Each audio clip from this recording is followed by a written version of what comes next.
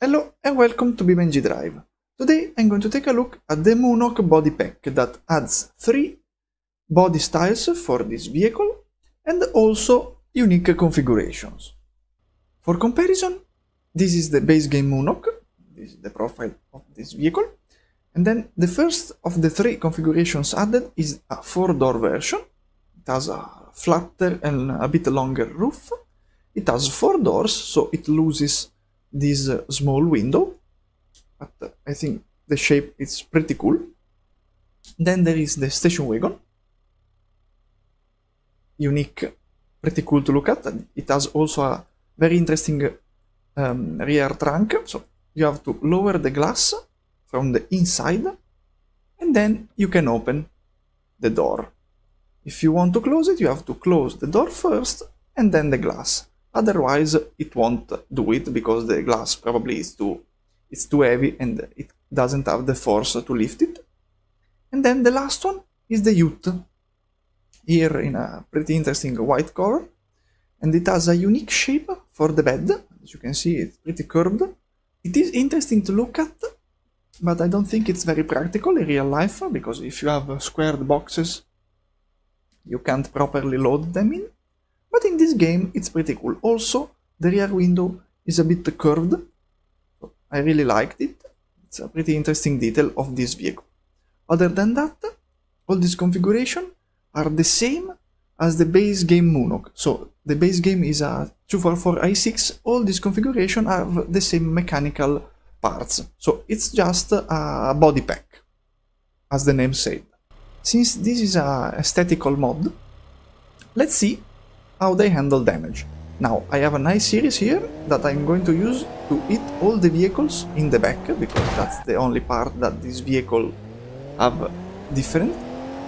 And then I'm going to take a look at the different damages that this vehicle has done to them. The speed is almost identical for all these vehicles, so the damage should be on par, let's say. And now, this was the last, and let's start with the base game Moonhawk. So we have 2 broken glasses. The rear is a bit pushed in because the impact was about 60 km/h, so that's what standard, let's say, rear ending speeds. And the damage is severe, but not deadly.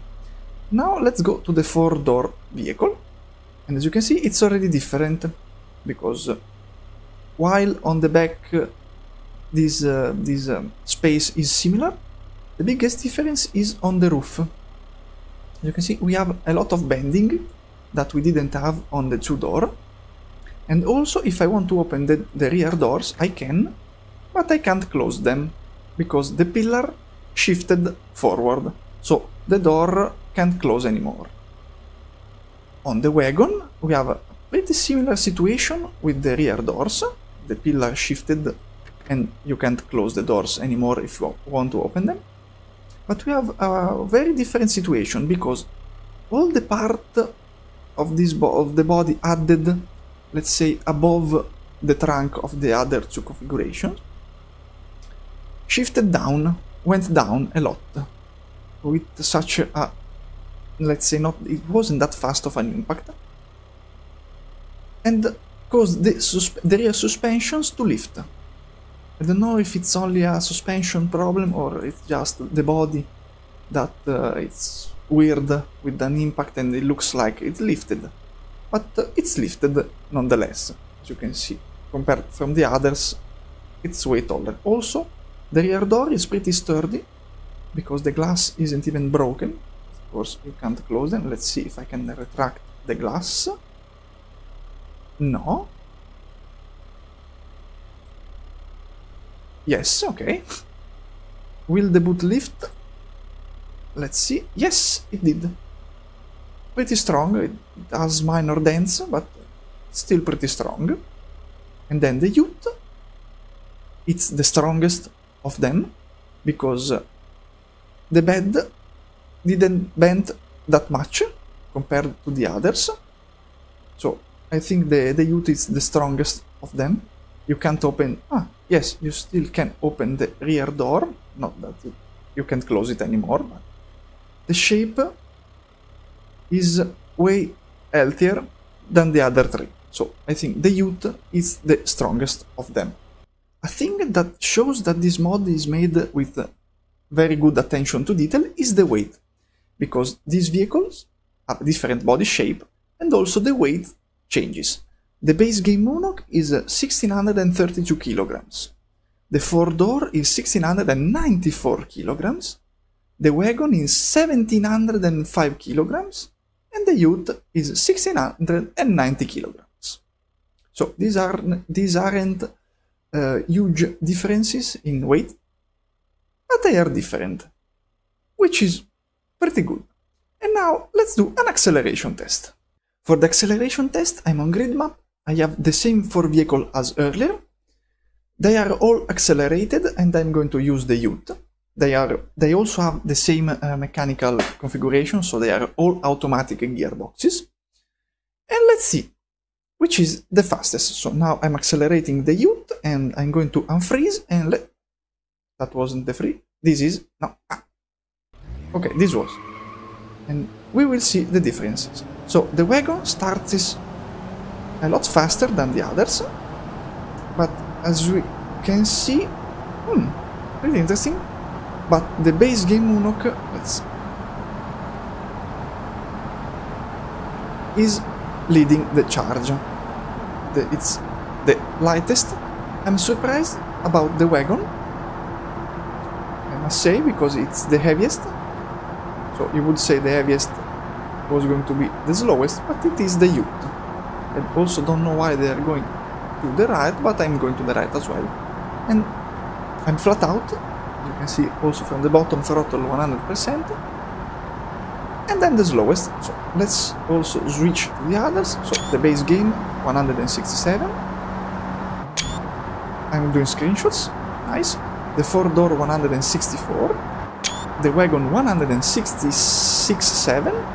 And the Ute 156. So the fastest is still the base game, followed by the wagon, the 4-door and the Ute. This mod adds 64 configurations for the Moonhawk. Most of them though are just the same base vehicle with different body styles. It adds some unique configurations, for example the yellow and the red-white taxis. Pretty cool, pretty cool. The wood grain on the side as well. Pretty good, I love it. And unique engine configuration, like for example the diesel powered. I don't think they are in the base game, so that's a different power supply.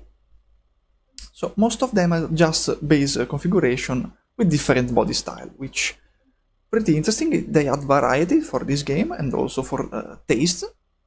That's good. And then we have also unique configurations like the taxis, the police, because we have a detective special, but we have properly livery police. We have other wood grains on the side. Then we have crazy vehicles, 2 new dragsters. This custom Ute, which is pretty cool to look at. It has a very cool style. This mod overall adds a lot of variety for the Moonhawk, which is welcome. Variety in this game is always welcome. Some configurations are maybe a bit too crazy, like the rattle can wagon, because its wheel spins a lot, so you have to be extra careful. But I think the body styles difference are pretty cool. For this vehicle, I'm going to do 2 ramps of the descent. The first with the wagon red and white taxi, because I think this is the most cool looking taxi ever in this game. It's my favorite taxi livery. And then with the custom Ute.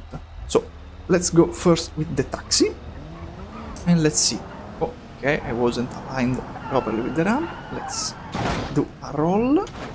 Taxi sign is on. Ooh, that's a very hard hit on the wagon part of my taxi wagon. And the frame is almost detached from the body. That's not good because I want to look at the body. Please stay in one piece vehicle. Okay, now I think he's going to say goodbye. Yeah, it's detached. Not properly. Oh, look at the speed. Okay, this vehicle is just a ball of metal. And let's see when it stops. Ooh. This one is one of the few vehicles that has managed to reach the end of the ramp. Pretty interesting. Okay, let's use the node grabber to see the damage. I think it's recognizable, so let's hopefully... Okay. And the damage is, of course, incredibly heavy. But he took it like a champion. So it has spikes, like here for example, but just minimal detail in such an impact. Also, the base game part of the vehicle is incredibly smashed, so that's...